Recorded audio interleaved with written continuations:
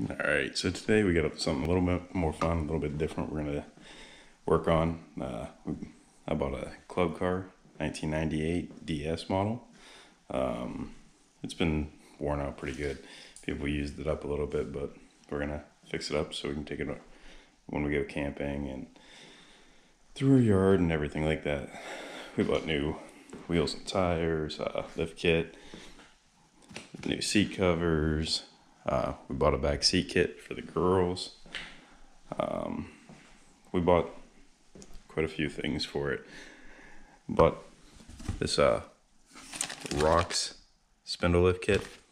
It looks like it comes with some steel spindles, some saddle lifts, some spacers, some bolts and different hardware. We bought a light kit for it, the LED lights, bought all the seat covers, all the bushings, also bought a fuse block, some wiring. We're going to put switches, outlets in it, everything like that.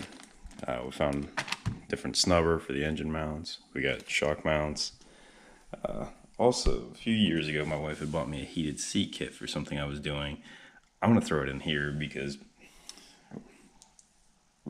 I haven't used it on anything, and if I'm going to be reupholstering this and we're going to take the girls around trick-or-treating and stuff like that with it, it'll be fine. We also bought new belts, everything like that, so we're going to try and fix all the typical PM maintenance stuff on it while we got it apart. This one is the gas model. It runs fine, but the starter belt slips. I also bought starter and generator brushes for it. So we'll change those out. Anything else we need to change out while we're doing it, try and get it on the way. Like I said, it runs perfect. We just want to get these few things taken care of and hopefully have it for a long time. It seems to be a solid model. The frame's made of aluminum. Everything on it seems to be, I haven't seen any cracks yet, but we'll find any if there are today. So I'm going to get it up on jack stands, get the wheels off, and we'll move on from there.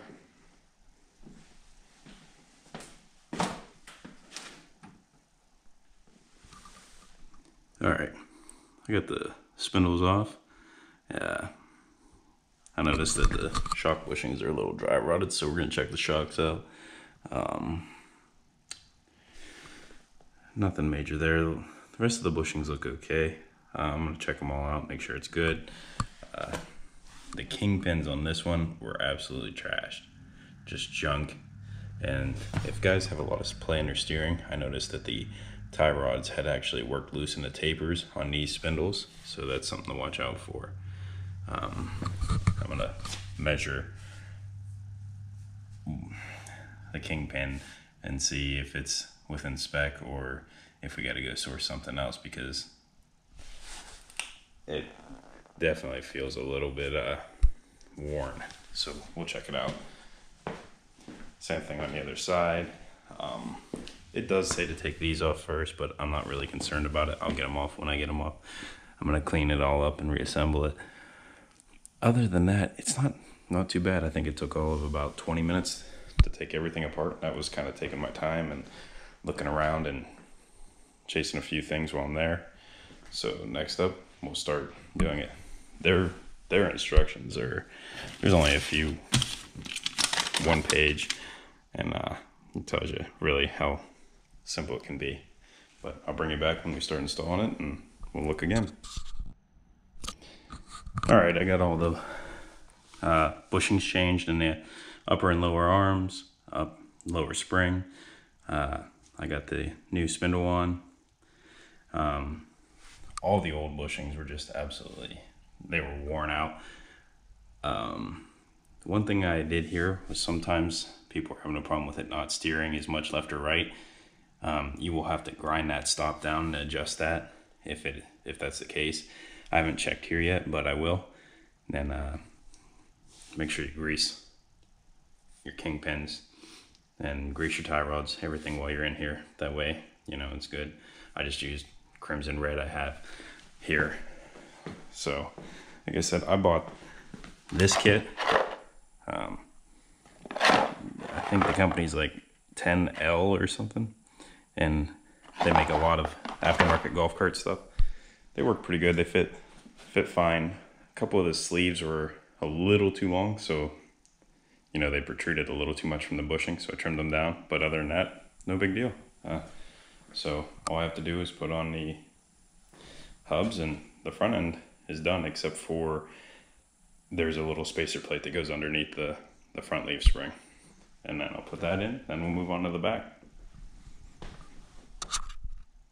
All right, we got the lift kit installed.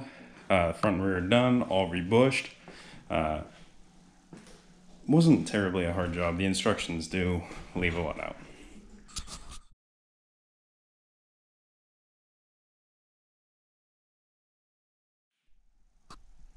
All right, we got the lift kit installed. Like I said, the instructions, they're not very thorough. They leave a few things out.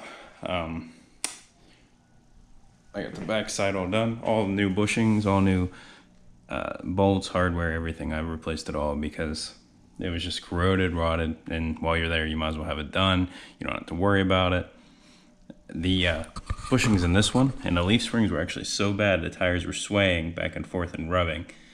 And like I said, I bought it very used. It actually came from a golf course, so you know, they probably weren't high on PM, just more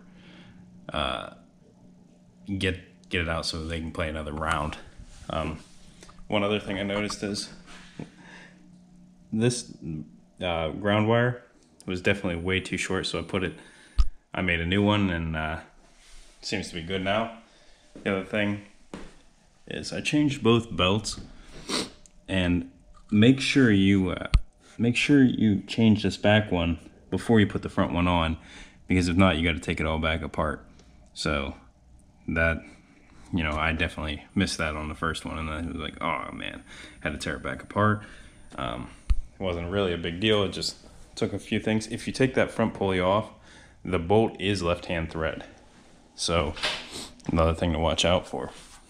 Now, I started tearing all this apart so I can get the back seat kit on and get all everything recovered. So that's where I'm at now. And like I said, not a big deal at all. This engine snubber though is definitely bad. So we'll replace that in a little bit. These things have a huge gas tank though. I can't even believe it, the size of it. But I'll bring you guys back after a minute. Like I said, this is the cheaper rhox kit, and it honestly, it works pretty good. The only thing that I see that they're missing, their instructions are terrible. One other thing I'm noticing is it looks like the brake cables are going to be a little bit tight. So I'm going to see what I can do about that. See if there's a little better way to route them or get a little more slack in them. But I'll work on that in a minute. All right, we got the back seat put on. It went pretty easily. The only thing is, some of these screws, they give you self-tapping screws to put in the wood to hold it down. Some of these holes aren't drilled big enough, so the screw wants to stop before it sucks the seat in. So you'll have to do that yourself, drill it out a little bit. These bolts right here go through with no support, so don't reef on them.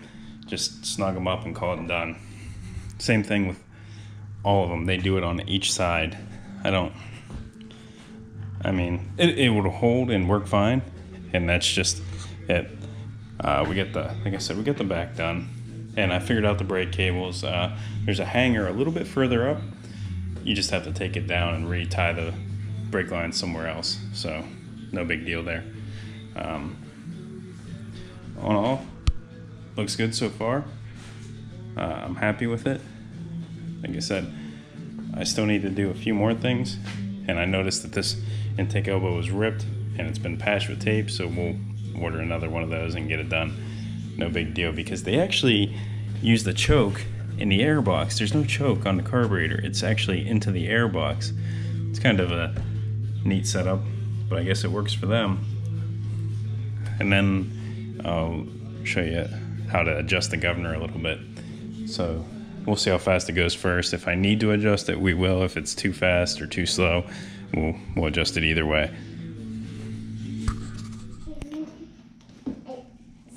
It's heavy. You got it? It's slipping. I hit the hole from these sides. All right, line it up on the center. I can't see. There you go. Good job. I didn't line it up. That's okay. You had it on there. You have to line up the wheel studs. I can't see that. Well, look down from here. It's connected. See? Look right here. Look. Look. I'm looking right then. Look. See? Right there. It's... Now push it on. Eat! Eat! Got it.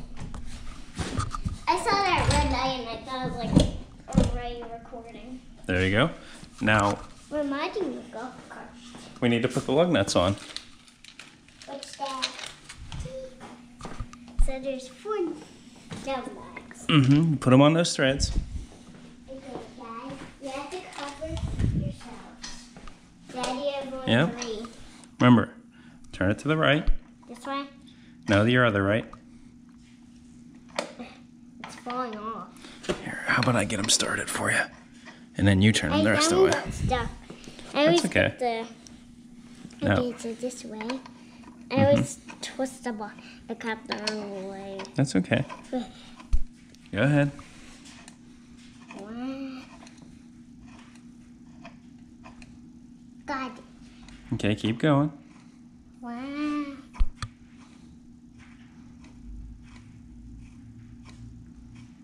I'm hitting the SS. There we go. I'm gonna switch hands. I'm hitting this SS.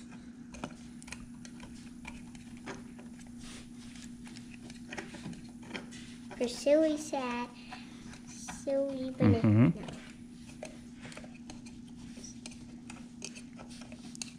Silly sound, yeah. Now we tire 1. Yep, you want to bring the other one over? Yeah. So it's gonna go on this side. So we can Yep. I'll get the lug nuts and the cap. Can you do it? Lift with your legs.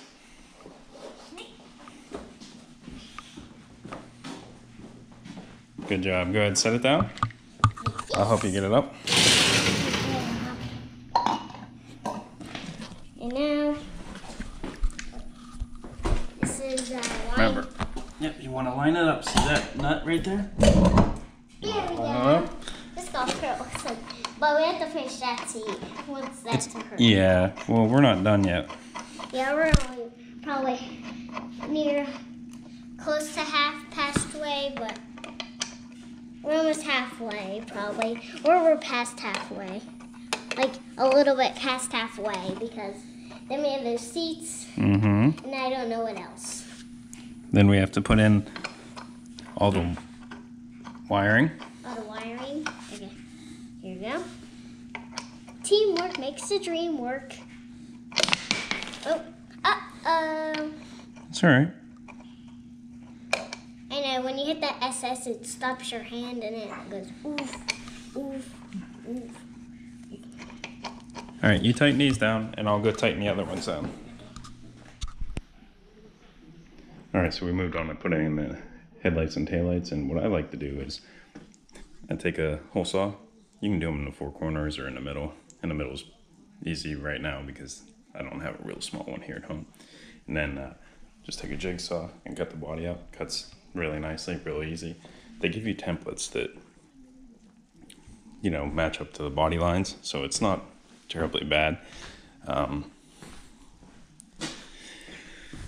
This one, I wish I would have done it before I put the rear seat on, but it is what it is. We'll get there.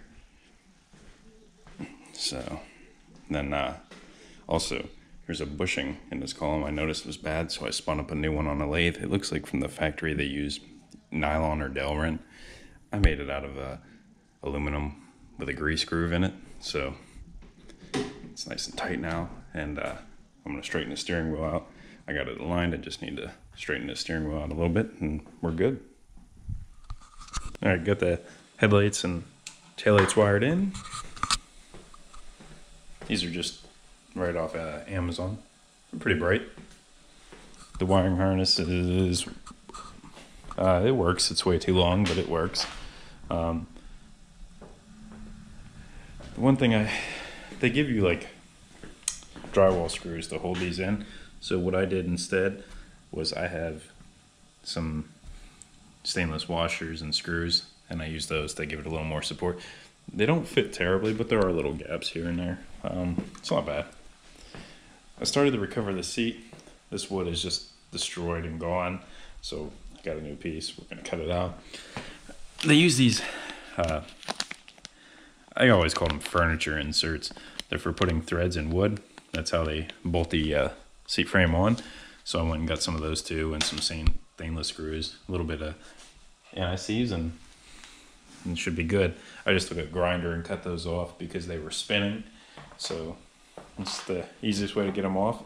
I did make arrows because it looks the same, but the offsets are a little different. I don't know if that's by purpose, design, or just the way they did it, because I'm sure they didn't put much time into making all these. So it looks like also they cut little air holes in it so the cushion can squish down a little better. So we'll do that and should be ready to go. I also bought a little piece of for the cushions for the head, and a little piece of diamond plate so I can put the switch panel in where I want it, and we'll be about done. I'm also gonna, like I said, put in the heated seats while I'm in there. No reason other than I had it. It'll be just something nice to have. I'll bring you guys back as I make a little progress with it, and we'll go from there.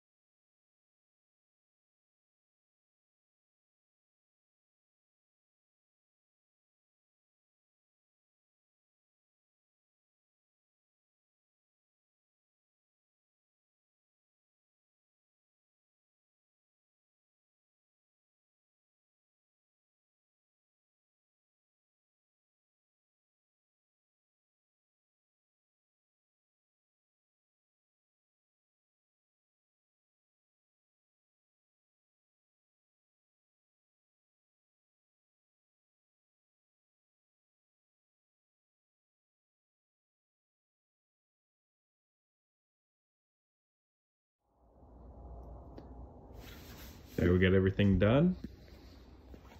Seats recovered. Probably gonna have to add a little bit more cushion there. There's a few wrinkles that maybe they'll come out when it gets warm, maybe not.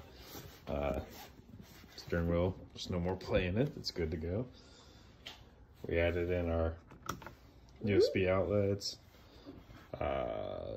cigarette lighter, push button for the lights, and we got our high and low seat warmers.